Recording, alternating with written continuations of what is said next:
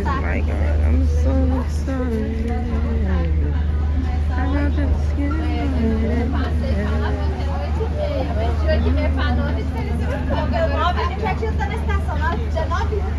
Agora 10h30, quase 11.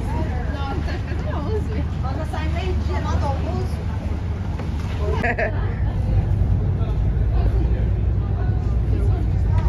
This is the cruise. This is the boat.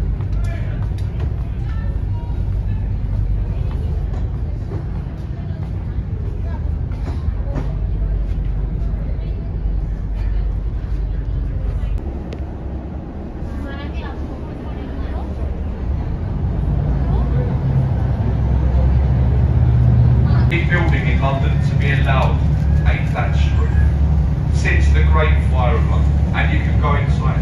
You can watch a show being acted out in the traditional manner. No stage lighting, no sound effects, there are no microphones inside.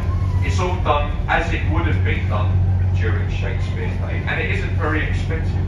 I recommend it because the cheapest tickets they sell. The captain's very open-minded. He'll take whatever he can get. He's not fussy at all. There you go, the Bridge of Love. One kiss, no tongues.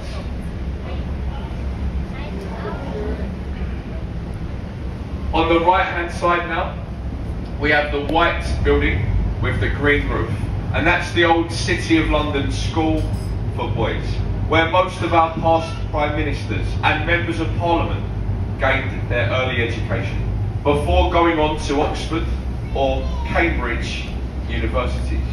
And the building today is owned by a bank, Jacobs. You've got the walkie-talkie building, the cheese grater, the gherkin, and ladies and gentlemen, I've found a new one behind you on the left. I call it the Kim Kardashian. I'll let you work out why. The red brick building on the left-hand side is called Stamford Wharf, a refrigeration warehouse for many years, taken over by Oxo. And on top of that building, where the glass canopy is, you'll find a restaurant, one of the top 5 restaurants in London, the Harvey Nichols Oxo Tower restaurant. And it is quite expensive. Inside that ugly building, 3 of the best theatres in the country. And the next bridge, Waterloo Bridge. We call it the Ladies' Bridge in London. It was constructed by ladies. The men were away fighting the war. So the ladies, they built the bridge of that club. It's quite prestigious. You must have been the captain of a ship at sea for 25 years. So it's an exclusive club. The president of that club is Prince William today.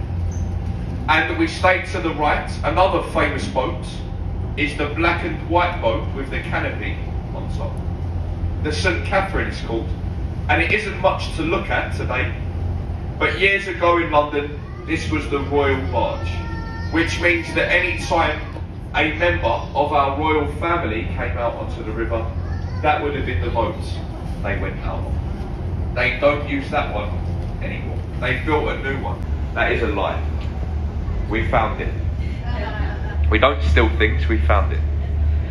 The Royal Festival Hall is on the left-hand side, a famous building. The last remaining building from the Festival of Great...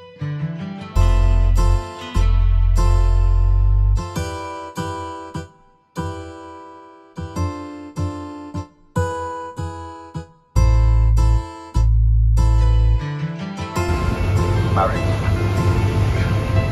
The London Eye, a great attraction. Marriage, not so much. It's also in the top 10 places in the world for marriage proposals. So if you are feeling romantic, if you're thinking about maybe proposing to your loved one whilst you're in London, why not take them up there?